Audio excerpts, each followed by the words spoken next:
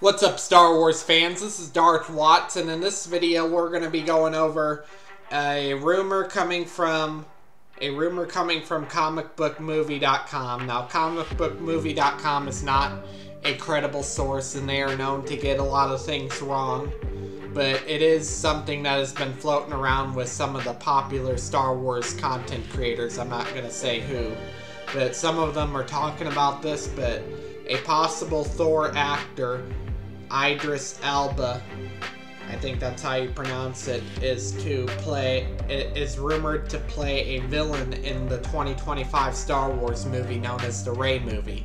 Now, I honestly think it was going to be Dark Talon, but they want to focus more on people of color and having more of people of color as the lead.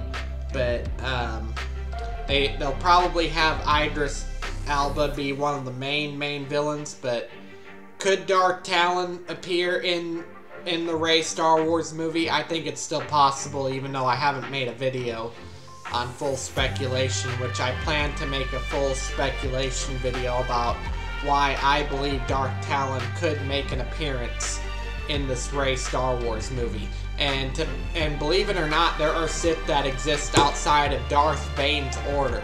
So that was the big news that I wanted to bring with you with the 2025 Star Wars movie.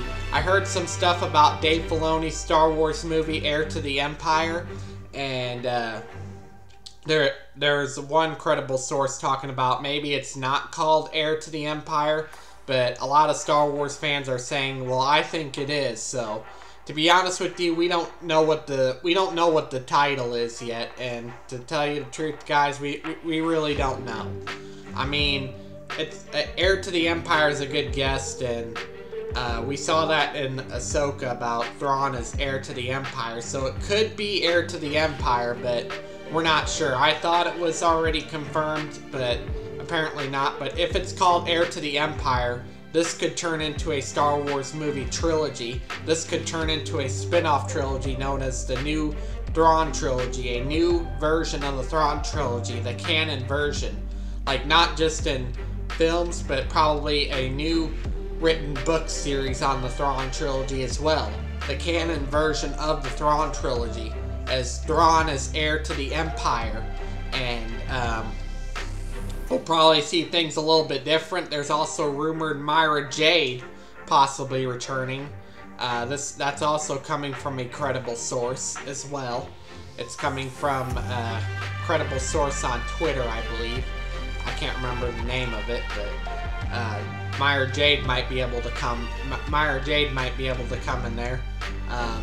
Will Luke end up marrying Mara Jade? Probably not, because George Lucas.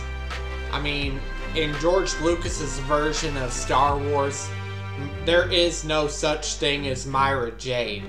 There is no such thing as Mara Jade. And if George Lucas did plan for Luke Skywalker to have a wife at some point, it wouldn't be a Mara Jade type character. Now, some people say that in George Lucas's version of the story, Luke Skywalker never gets married, but I kind of disagree on that a little bit.